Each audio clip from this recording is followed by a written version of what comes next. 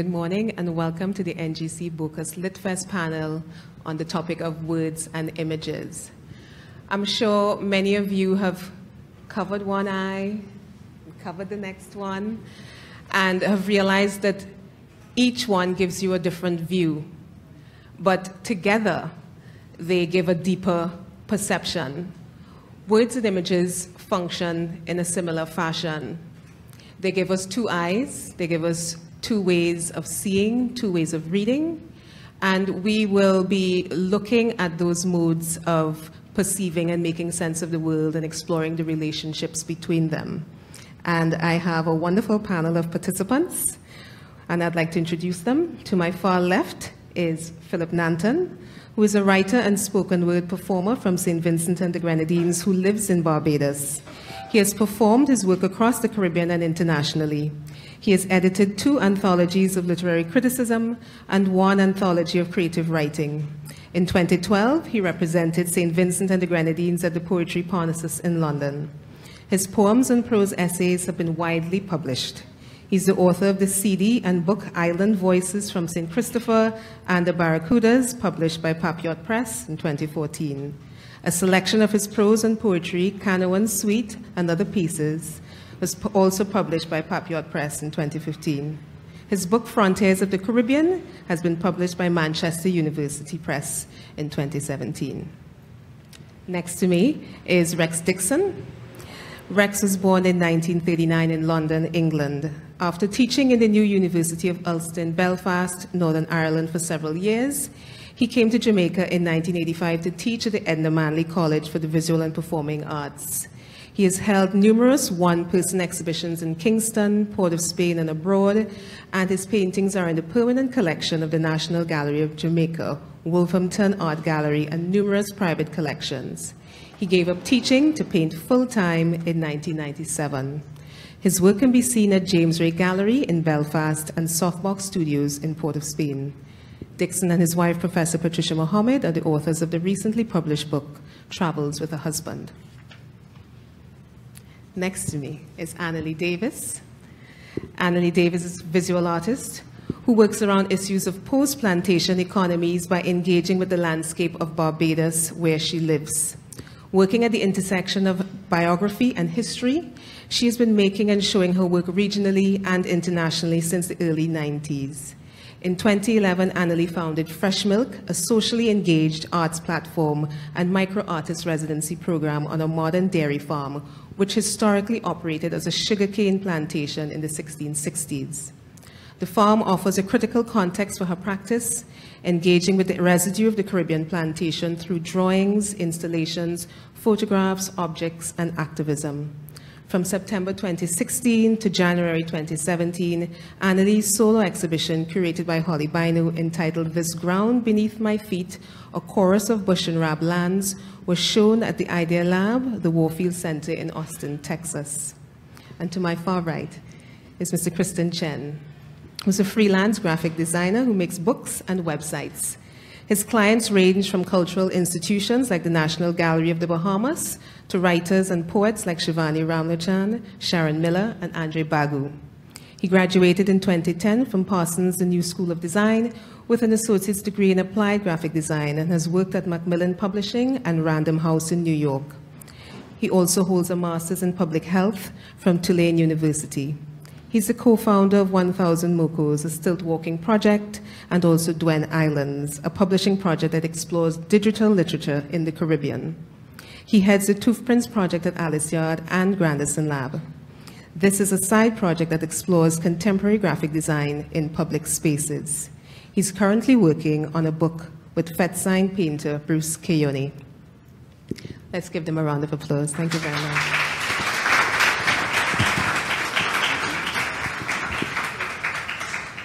Now, I've asked each participant to prepare some brief remarks, which we'll use as a context for building our conversation. So if Philip, could you start, please, and just sort of give us your opening remarks. Okay. Well, thank you very much, Marsha, and to Bocas for inviting me to come back, actually, because I was here before some years ago. So, yeah, my book is called Canouan Suite and Other Pieces, and it's a collection of words and images And I was asked to say something about the process of creating the book.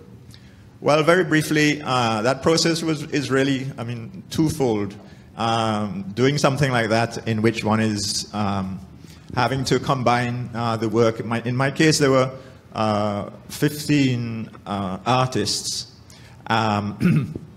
who were willing to provide one individual piece of their work. And essentially the process of creating the book involved two things.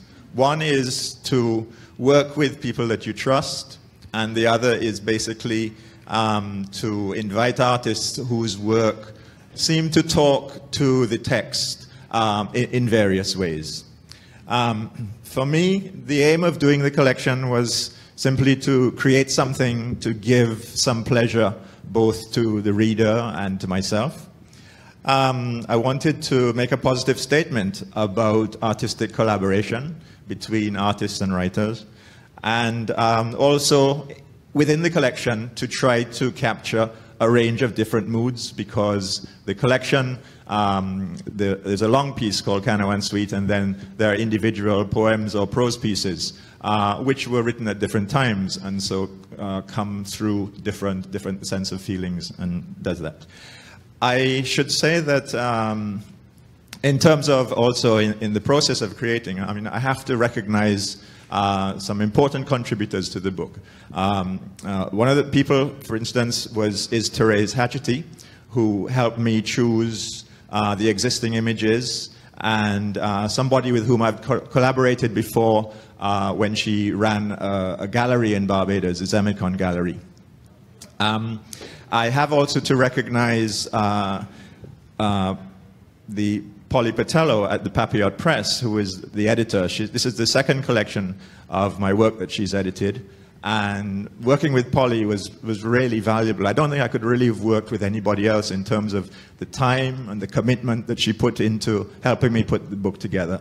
Her designer, a man by the name of Andy Dark, who is based in Wales, also was absolutely instrumental. It's important in doing a book like this, for me, I mean, not just to me, but every page basically has to be designed, and so and we have to work as fully as possible to satisfy the artists in terms of the way in which their work was being represented. And so Polly's job there, working with the artists who gave permission. I think I only had one artist refuse to participate in the collection, which was fine.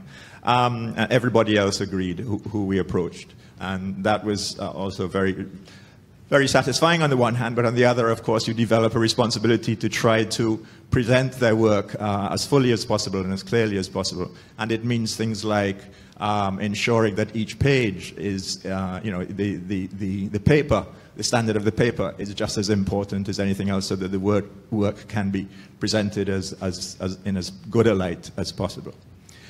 So issues of design become very important. The texture and quality of the page, as I said, and so yeah. So what I have in the collection is a collection of 12 fine artists, 2 photographers, and 1 photograph of 1 piece of sculpture.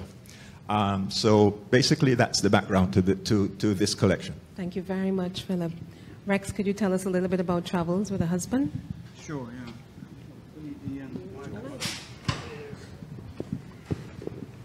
That's the book. The book is at the first bookshop on the right as you go into it. It's nearly called Paper-Based Bookshop, and you can buy it there. My wife couldn't get here, unfortunately. She's stuck in Belize or Miami Airport. And she usually does the talking, so she's put me on the hot seat here, which I'm not very thankful for at all. So she's given me some notes. It won't be long. Travels with a Husband is a journey about marriage, companionship and work. An autobiography in prose, verse and drawings. A travelogue, an adventure in style. Pat and I came to the idea of this book for two reasons. First, we have had and continue to have a creative relationship that has been fed by our different impulses. My visual interpretation of place and space, and her writing and storytelling. Much of our contemporary life is built not on permanence, but on travel and temporary migrations of one sort or another. But the concept of travel in the book is not primarily a literal one. It is very much about time, recollection, encounters of difference, and finding oneself. The book covers our life and travels over 20 years since we first met in 1994 in Jamaica. Jamaica and Trinidad are treated more extensively than other countries. The chapters are not in strict chronology of time, but start in Mexico with their first trip together and continues through the Netherlands, England, Canada, Namibia, Seville, Japan, Haiti, Australia, Albany in the United States, Cuba for several visits, India where Pat's film Cooley Pink and Green was screened, Barbados and Northern Ireland. The book is a collection of short essays, poems and doggerel verse with drawings by myself that are selected to represent the road of space and place. So my drawings or paintings have always been an autobiographical feel of time and event.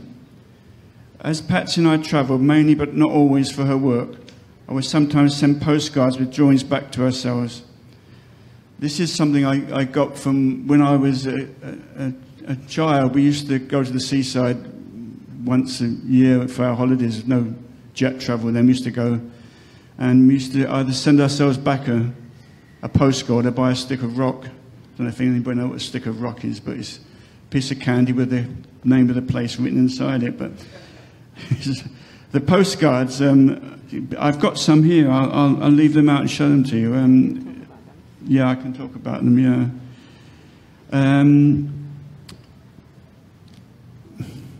I work with ink and water on paper or canvas and acrylic flat on the studio floor.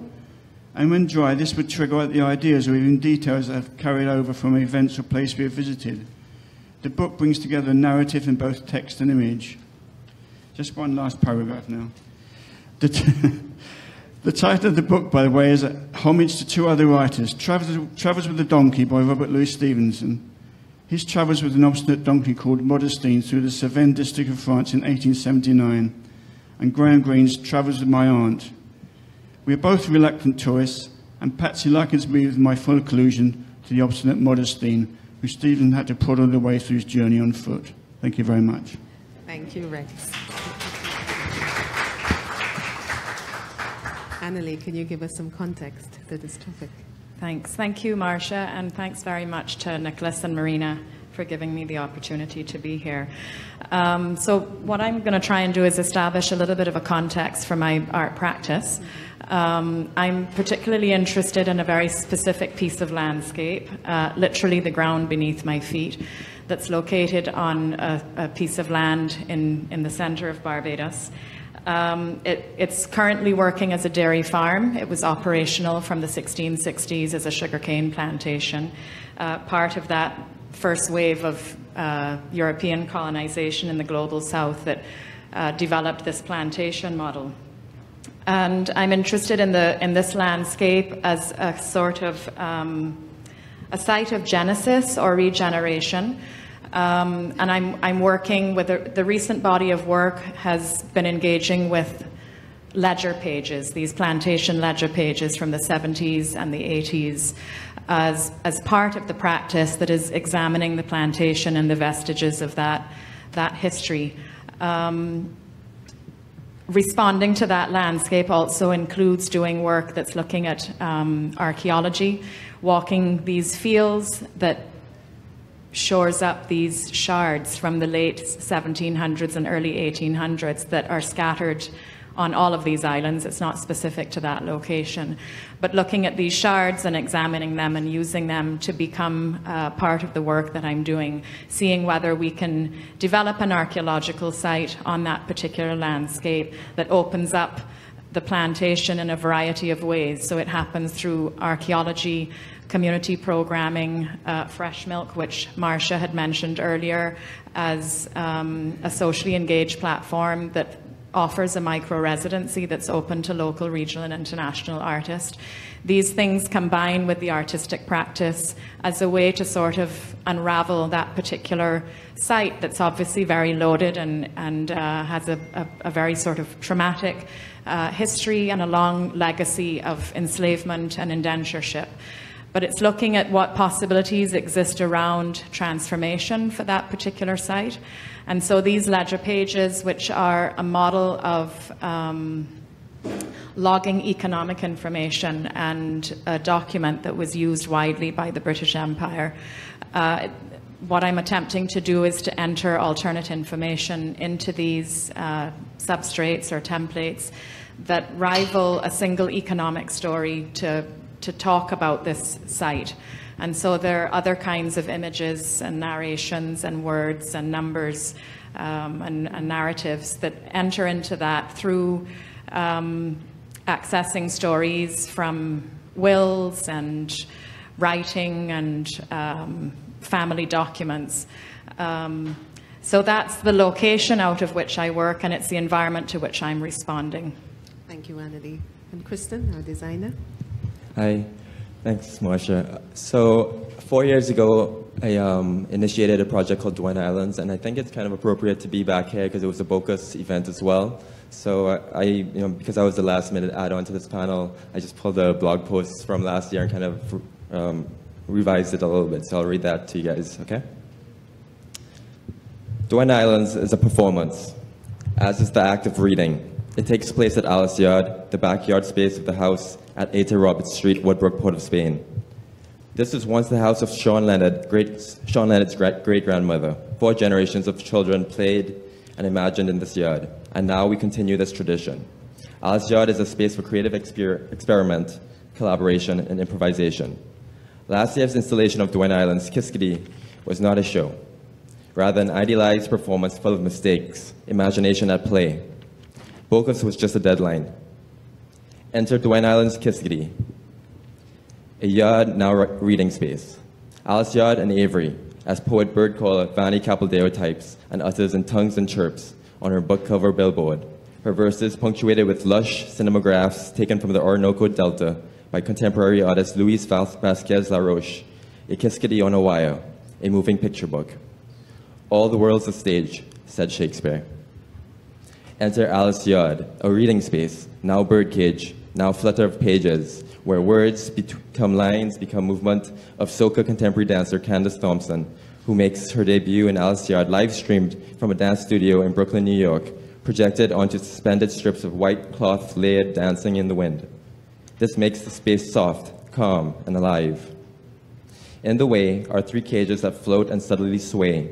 Within are books, chalk, and charcoal, a pair of slippers in case, a mirror to reflect, and manuscripts to edit. On entering, pages are curtains, and reading is simply a performance. Ahead is the annex, now Orinoco Delta. It drifts behind a steel cage, in silence with mangrove as a horizon. The yard, now a boat, a raft adrift, comes across a Dwayne Kiskadee, a sporadic animation by creative quasi-shade. Land is reached and Luis transports us back to Vanny, who is loud, bold, masked, and omnivorous, drowned out by the sun-drenched silence of the floating delta, and by literary Kiskadees perched on the balcony of a Twitter branch outside, pruned by the good folk of North 11 and malnourished by Rodel Warner. Saturday night and Kiskadee night at the yard. Andre Bagu, Alicia Bartels, Peter Christopher, Brianne McIver, Sharon Miller, Shivani Ramachan. A splendid line of poets, writers, the Kiskadees, a wild rumpus and a chatter of call and response. Kiskadees, calling Kiskadees, calling Kiskadees. A beautiful flautist named Martina Chow to accompany the chorus. It's here in Alice Yard where, from my knowledge, everything was done for the first time, browser-based and streamed from the internet, looping videos on YouTube, live streaming with Ustream and Twitter Ticker, and tracks from SoundCloud. This marks a new art direction for myself personally as a designer. Creative coding with processing P5, HTML5, CSS, JavaScript, which treats the web platform as a serious toolkit for designing and creating digital and interactive work from open source software to online collaborations, a medium for Trinidad to unlock. Dwayne Island's Kiskadee was not a show. It was an idealized performance full of mistakes and firsts. A first draft with a yellow feathered chest and gyrations. A stab at global theatre, as Marshall McLuhan might call it. In cahoots with Vanny Capildeo, Playtime with Tati. Featuring a Trinidadian cast and a passerine bird, full of imagination and hopeful duende. Many presents, one time, Vanny Capildeo. Thank you very much, Kriston. I want to get into the conversation by thinking about words and images in some specific formats. The format of the book, as well as exhibition making, and in thinking about it in terms of the digital space, because I know you design websites. Rex, I'd like to start with you. Could you tell me how you and Pat actually put the book together? What was the process of curating memories in image and word form like? Well, it took some time. We had 20 years worth of work to look at. So first of all, we broke it down into countries.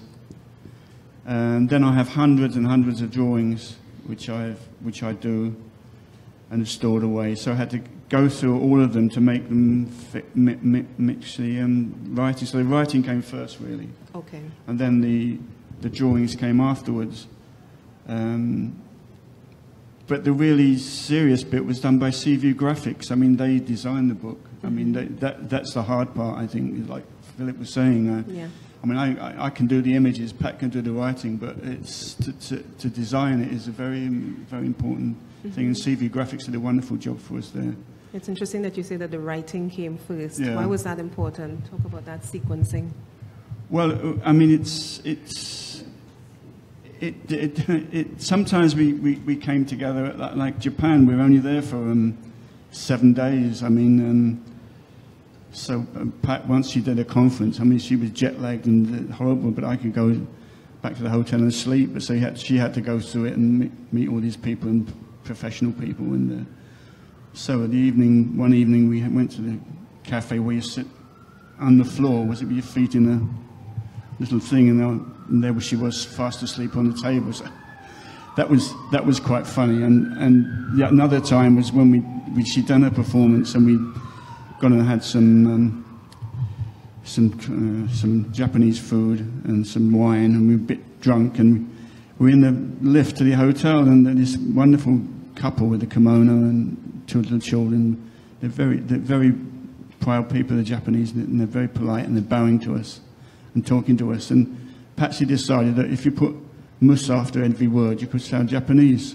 So she was going, "Happy Christmas," and I was bowing like this. So we bowed out of the hotel lift going, "Happy Christmas, Happy Christmas." So the book's drawings for Japan are funny because we both found it very funny. But so there's not often a connection. It's often humour. The book is not meant to be heavy or verse, so it's really doggerel. It's I mean, the verses I make are just knocked off in the hotel room quickly. Mm-hmm. So they're not meant to be serious. Thank you, Rex. And Philip, for your book, perhaps you can sort of build on what Rex was talking about. You mentioned the need to look for affinities, both explicit and sometimes tangential, in terms of thinking about pairing images with your poetry. Can you speak a little bit more about that process in the building of the book? Yeah, sure, you can. Yeah, I'd like to do that by reading a couple of pieces, because one of the things I didn't say is that actually Annalee has a piece in the book, and so does Rex, and that's kind of important, and I missed that out in my anxiety to tell you all about how wonderful the thing is. But before I do that, I want to just do a quick aside. Think of this like an advertisement, because one of the things that I do is you know, I'm a spoken word person, so and I have to tell you a story, and this story is about you have to look for the images in this in your head, and this one is about a police station exchange, and it's between a policewoman and there was a bunch of us who were sitting on the bench waiting, and then it was the turn of this Rasta gentleman to come up and speak to the policewoman, and they had this exchange, and first the policewoman spoke first and then the Rasta spoke first. The policewoman said, "Next, what you want, Rasta?" "I name not Rasta. I name King David." "What you want, David?" King David. Why you want king? Want to report a next King David. Why do you? Say you want to kill I and I. You been drinking? I and I doesn't drink. Rasta only smoke herb. Go back and sit down. Next. Okay, but this is just the advert. I wanted to talk about two pieces, and I'll start with, sorry, three pieces. One which tries to capture Barbados at night, which is a piece that I call surprisingly Barbados at Night. It's actually Bridgetown, and it's a piece which is accompanied by the work of Arthur Atkinson, which is a piece of, the work is acrylic on canvas. And essentially his images are of a group of men standing around playing dominoes, which is a common urban scene in any Caribbean town. And the piece plays off the text, which goes something like this. Barbados Night. A slow wave curls and breaks between Brighton and Bats Rock on this bold Barbados night. The moon's pale fingernail bunkers down, lost and found, inside bales of wispy cloud. Walk down to the waterfront. Bridgetown bustles. Pavement people blink in the bright lights. Broad Street banks watch indifferently as boutiques and department stores ceaselessly push for profits. High on Hansard, bureaucratic Stakhanovites work late to steady the ship of state. On this bold Barbados night, boys back from the big city with bucks to burn flash bright smiles, break off to fuel their banter with more beer. Bertha brandishes her broad beam, bouncing left and right. It's business to bag a brace of customers tonight. Benny's begging on the corner with a sad story about a broken home, a bunch of kids to feed, but he won't take less than a blue $2 bill. Bible-bashing Brother Brooks bellows about baptism and banishing Beelzebub. Somewhere in the distance, an ambulance, plangent as a stricken puppy, parts traffic, burns up the bend, hospital bound.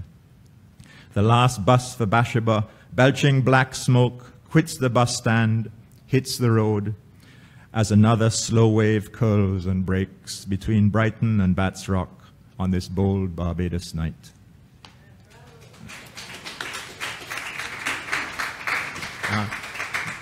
The piece that Rex did is called Lesso Blues, and it's, I suppose you could call it a liminal piece. It's actually, I think, my reading of it, and Rex will correct me if I'm wrong, is that it's essentially comes out of the sort of the discovery of the Paleolithic cave paintings in Lesso, in the Dordogne area, and there were three categories of paintings which came about. Some were of animals, some were human figures, and some were sort of abstract signs. And I think it was in terms of the abstract signs, because of the abstract piece that Rex had painted, seemed to fit very well with the tone of this short piece called The Note, in which the abstract paintings seemed to be done in a sort of trance, and what I'm trying to do is capture the trance of the jazz musician, and it's in the piece, and it's called The Note. Sometimes there is a moment in a gig when you reach for a note and hold it. The audience is with you, the band razor sharp, everyone in the mood. At that moment, you forget the $150 you owe Milt, the crazy drummer, the tenement rats where you live. You forget that you are holding your saxophone, that life is too short. And in that moment, you fool yourself that Georgia will always be there the whole night through, and you want the note to last forever. Thank you very much, Philip.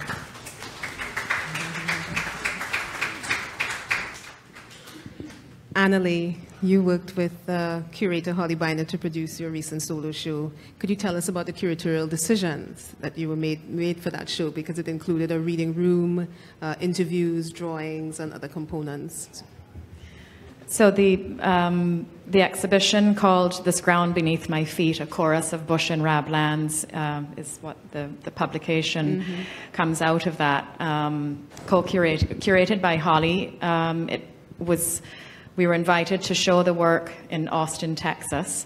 And so we felt that we were advised that there would not be a sort of great understanding for the context out of which the work was coming. And so we saw it as an opportunity to provide a context by providing a reading room with a particular reading list that people could access. There was a discursive project called White Creole Conversations. It was available on a monitor in the exhibition space, a series of drawings, and then the texts were important. They were coming from various perspectives.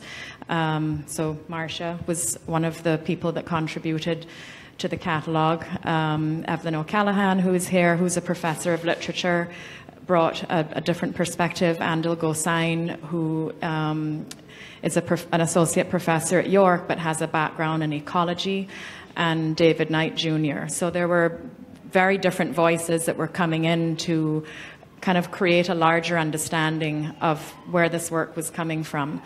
And in addition to that, there was a piece called Bush Tea Services, and there was a performative element that was part of a panel conversation. And we also had Eddie Chambers, who's a professor at the university there, who then responded to the body of work by curating a series of books out of the library at the University of Austin, Texas at Austin, that responded to the body of work. So we were really trying to create a fuller context for the body of work. Why was the reading room an important component of the exhibition? Well, in speaking with the professors there, we also had a full program allowing us to engage with professors and students.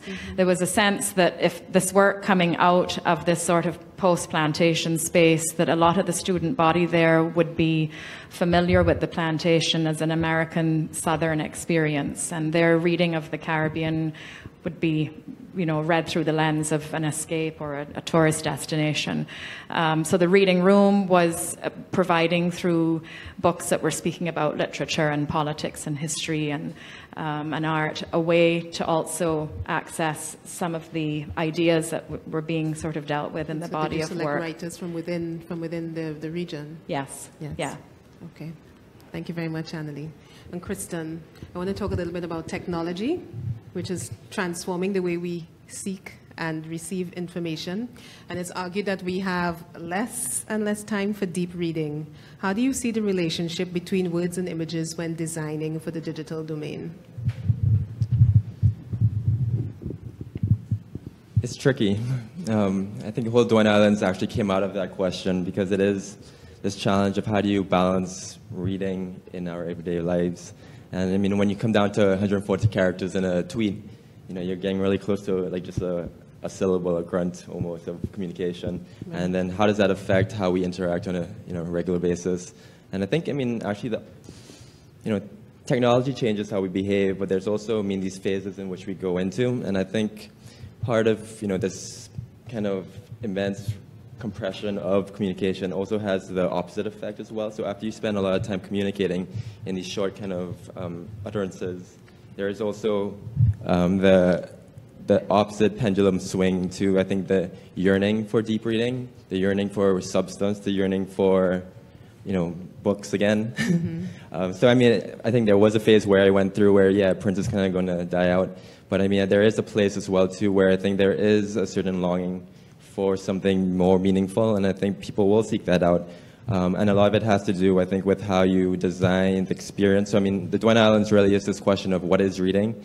It was interesting to see some of the guys in the crowd here kind of closing their eyes while the poem is being read. And is that a form of reading where you kind of listen and you absorb and you listen, right? And I think the Dwayne Islands, with the technology, you also have this chance to experiment. And I think a lot of us don't know what we're doing, and I think that's also okay to confess that there is this playing around. But we are trying to figure out what is the best experience to take in more deep reading, things that have more substance to it, hear voices, have opinions, and be able to communicate that on a larger scale. There's a lot, I think, that technology kind of takes away, but it also gives a lot of opportunities to be able to add to the experience. Right. Thank you, Kriston. Rex. Rex, you spoke about, you mentioned verses in your book, and I know that along with the paintings, you wrote verses that are published in the book. Could you tell me what do you see as the similarities and differences in the construction of a painting and the writing of verse?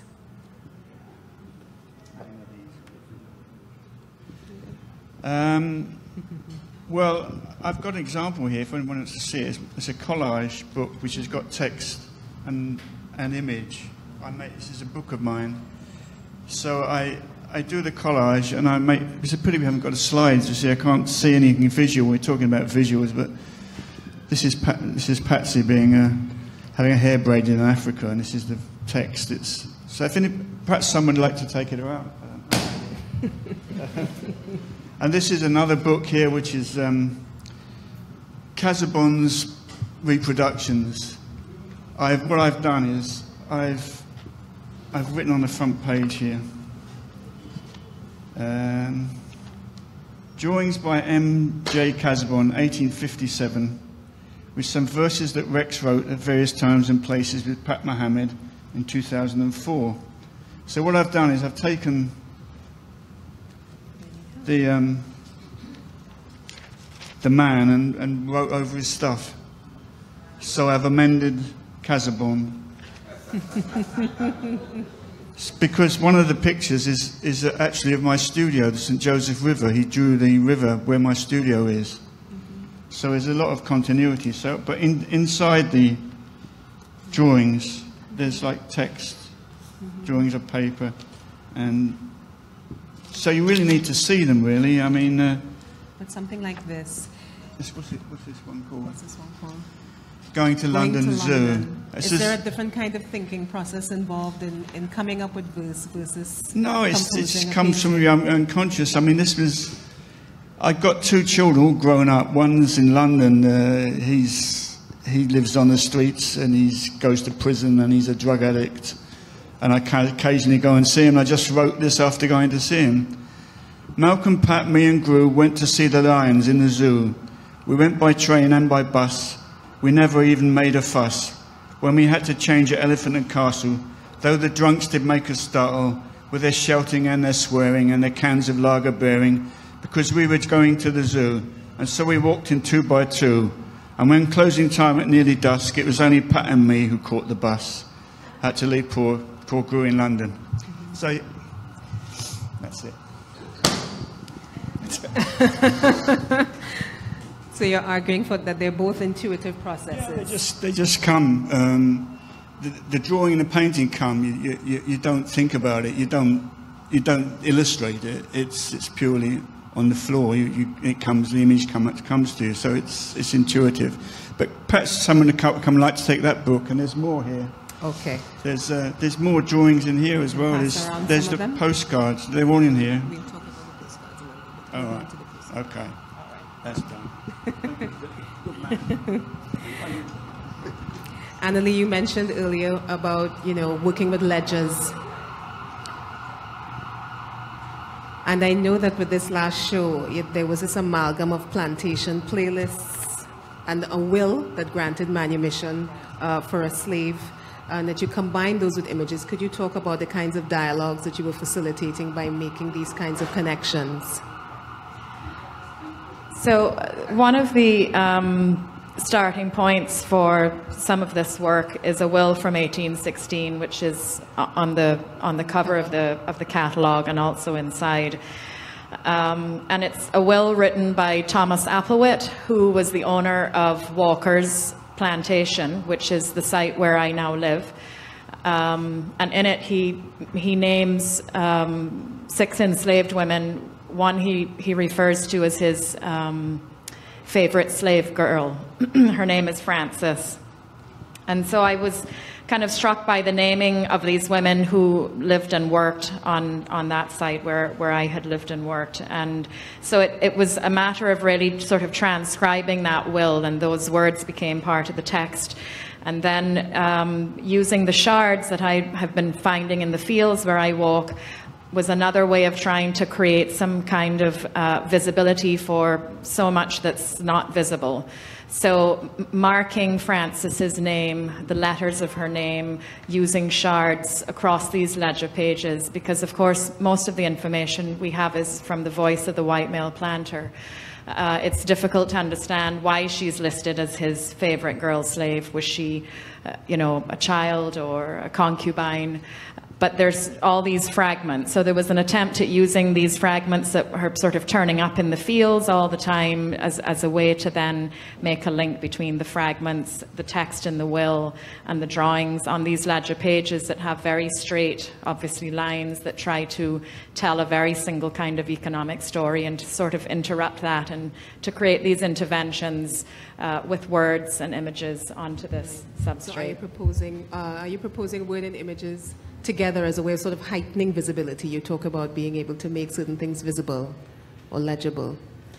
Yeah, and also trying to, you know, challenge this, you know, sort of single economic story that we're all very familiar with. You know, the information that's entered in these ledger pages is about numbers and tonnage and the price per ton.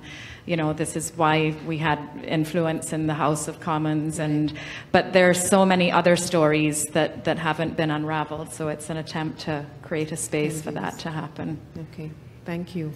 Kriston, I was very excited when you had written, I came across something that you wrote online about the website that you did for Sharon Miller. And you spoke about using her short stories to inform the imaging or the visual aesthetic for that website. Could you tell us a little bit about that process? Sure. So Sharon Miller is a Trinidadian author. She came out with a book called The Whale House, a collection of short stories. It was 2 years ago, I believe. So that was a great project because, again, it came out of a collaboration from the Duane Islands where she read for us. And so I got to have a relationship with her and find, you know, and just experience her work on a more deeper level.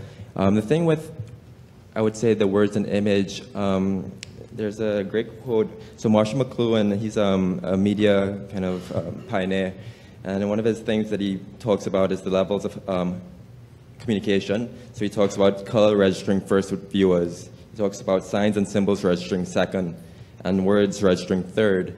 And a lot of work that Sharon puts out has to do with the landscape. If you read all of her short stories, there's this deep dive into the Trinidadian landscape. And a big part of that, I mean, is also because I think her stories are an attempt as well to kind of rewrite how Trinidadian stories are written. So to kind of look, you know, to the colonial gaze coming down, and how does the Caribbean want to reflect itself. So when we talk about the landscape, that's something we all have access to, and her stories go straight into that. And a big part of the landscape, when we experience it as Trinidadians, has to do with the color. So the color was something that we wanted to get right. You know, what is, when you say Trinidad, the color? Is it the Caribbean blue that, you know, we kind of get represented in the postcards, or is it the Caroni green, that brownish kind of tinge, yellowish, you know, sunburst green? And that was something that we kind of struck upon when we were working together, was what is the imagery, what is the color that we want to kind of represent her work? What is it you feel? You know, that color has a feeling as well too when you read her work. And so luckily we am in the network of creative collaborators. And so Nadia Huggins is a photographer who is from St. Vincent, but she was working here for a little while. And she had done some work in Trinidad, so she had captured a lot of her work is mostly underwater, so she had all of these great imagery of, I think, over by Macquarie, and you have that kind of brackish. It's not, you know, transparent. There's a lot of lack of transparency, actually. And I think for any Trinidadian who's experienced going down the islands or driving on the North Coast, there is a certain connection when you kind of see and you read and you feel, you know, what Sharon is feeling when you read her work. So, I mean, that site in particular had a lot to do with color. Yes. Yeah. Thanks very much for that, Kriston. Philip, you spoke a little bit about abstract paintings in your book, and you referenced Rex's work in particular. And I wonder if you can talk about figurative versus abstract work, or representational versus abstract work. Do you see them working differently in the way they interact with the poetry in your book? Is one more illustrative than the other? Or do they both extend and transform your poetry? Well, I hope it's more like an interchange, really, between the two. I think I have to say that I am not a formally trained artist, so for me, very much it's to do with, for example, there's one piece which is a number of different colors, and I know that for some people, certain colors, certain words they imagine a color as soon as you say that word. It's not unusual for people to do that. And so hopefully, there's an interchange working between, a particular word and that band of color that's on the page. So at one level, that's how it would operate. I think that it's as much also a response, perhaps, in those cases, sometimes to the title, and the title picking up both in terms of the work and the text. So I wanted to get a sort of a flow and to create a mood, and I think color is just as, if not more powerful, in terms of creating a mood. I mean, one of the issues that arises, I think, with this sort of work is that I think the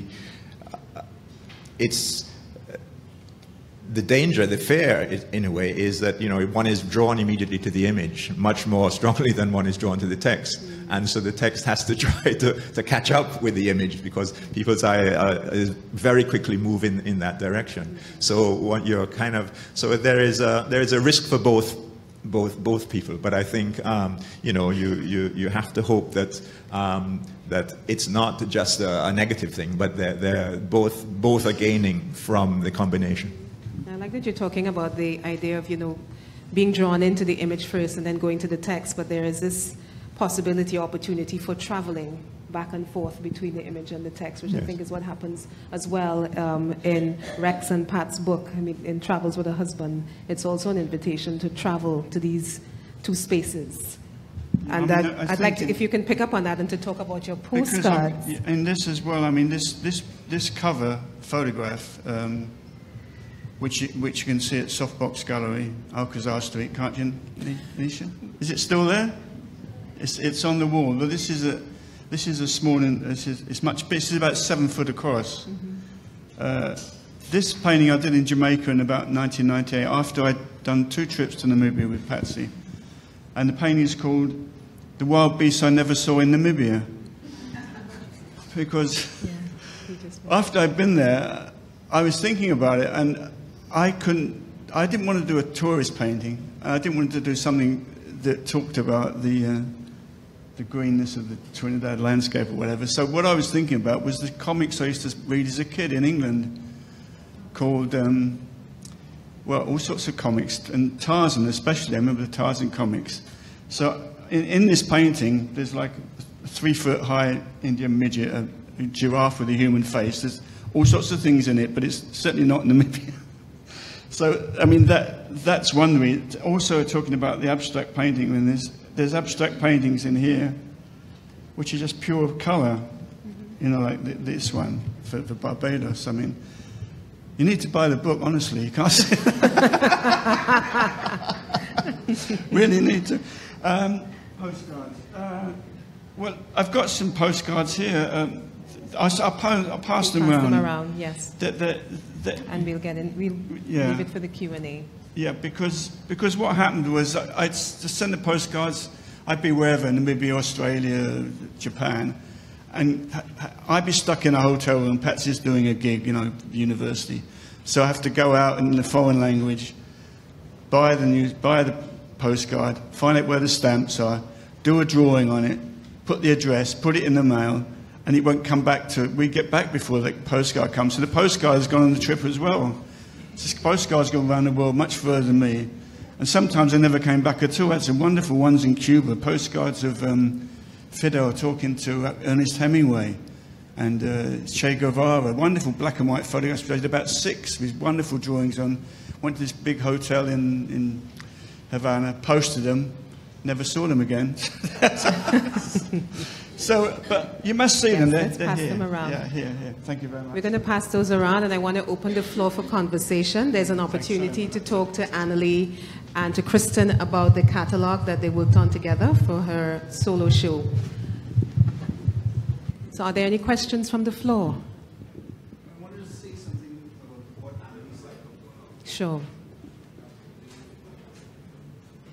I live in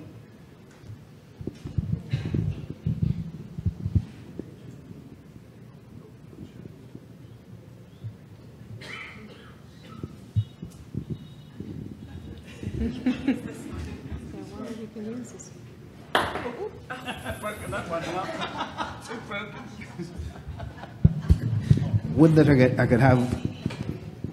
could have that kind of devastating effect on my readers that I have on microphones.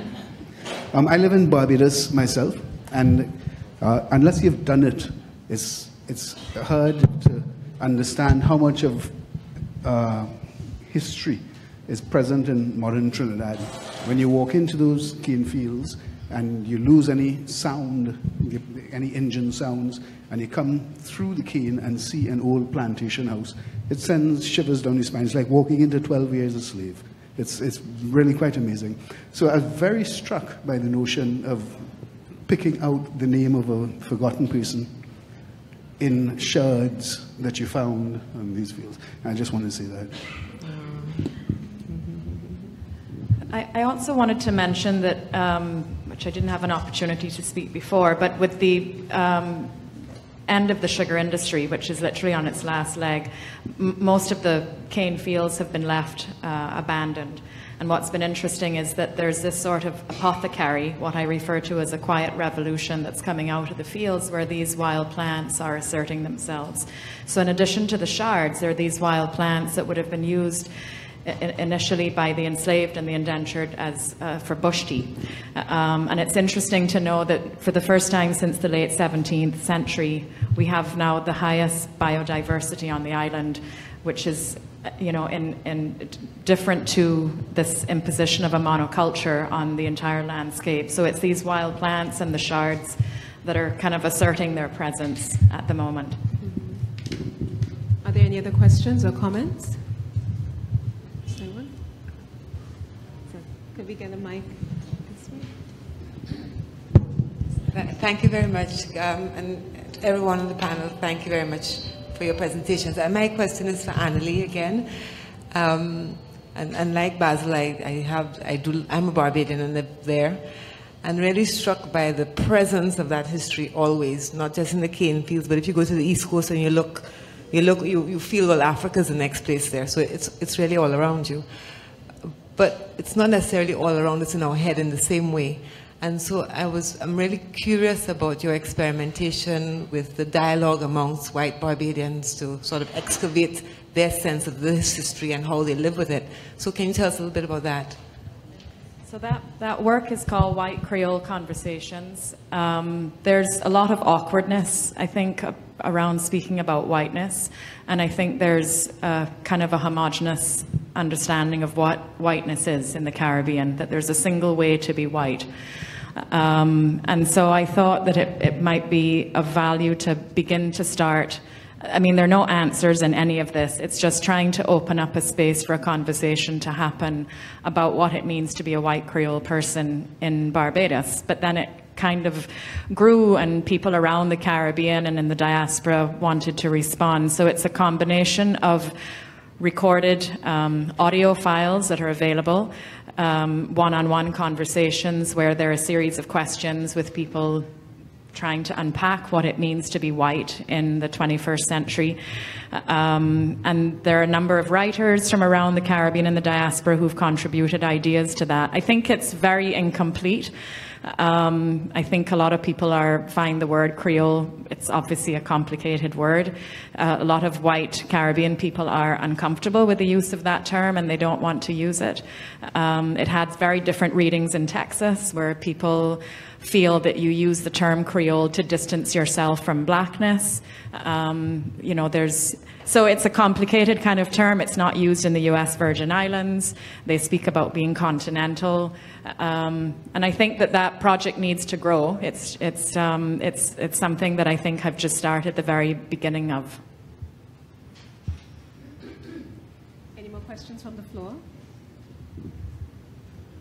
No? Karen, one more.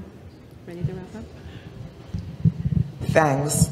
Oops. I'm interested in that contested use of Creole, because in other parts of the Caribbean, Creole tends to have a more positive association, especially with language and, you know, food and this kind of thing. So I wondered if you could talk a bit more about why some white Caribbean people don't want to be called Creole.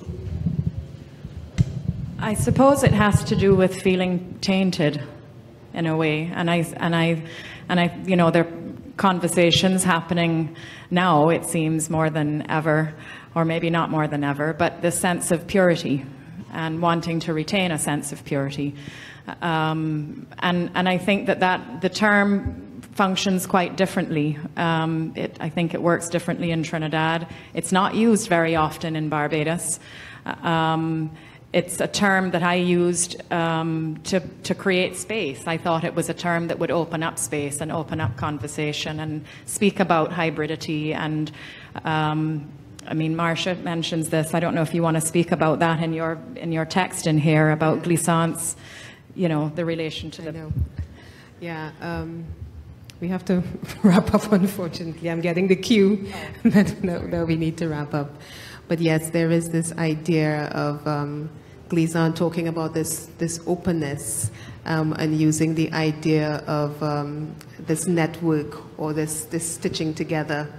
Because your piece, one of your visual pieces, and unfortunately we don't have it here, refers. You look at a piece of lace, a particular kind of lace, and Glissant also uses that metaphor to talk about this kind of openness and this possibility for connections and relations through that particular imagery. Right. Yeah, so that's very key. But just to be sure that people understand that Kriston is actually the designer of this. It began as an e-publication, and the Warfield Centre loved the design so much that they put it to print. And we worked very closely together with Kriston to do this publication. I think if there are any, sorry, Kriston? I was just going to add. Oh, you want to add? Okay. With the word and image theme as well too, I think there's a large amount of work that writers as well have to start doing with the word Creole. I think as a graphic designer, I like to start with words as my kind of my initial space, where I think the better content, the more interesting designs come out of good words. So like I try to associate myself with good writers, but maybe it is that I think there is a certain, maybe it's a blackness around the word Creole that still hasn't made its way into, with Annalee expanding the research around it, I think there is the molding of language. And I mean, it's still young language. I think that's what a lot of us forget, is that we can write into that narrative as well. So, I mean, I hope that answers a little bit of what you, yeah, words in general, when you say one word, the word mother to me, I have a different image in my mind than the word mother to you. And so that, kind of separation as well, to not sharing a certain history or experience, creates visuals in our mind as we read. I think that's the power of words as well too. It has an openness, a certain democracy as well, that goes beyond just artwork and pictures and imagery, is the meaning that we have associated with the words. Thank you very much, Kriston. I think one of the takeaways from our conversation today is that for us to think about words and images together, that they create a whole that is greater than the sum of their parts. I would like to thank Kriston, Annalee, Rex, and Philip for their time and their thoughts today, and I'd like you to join me in expressing gratitude by giving them a round of applause.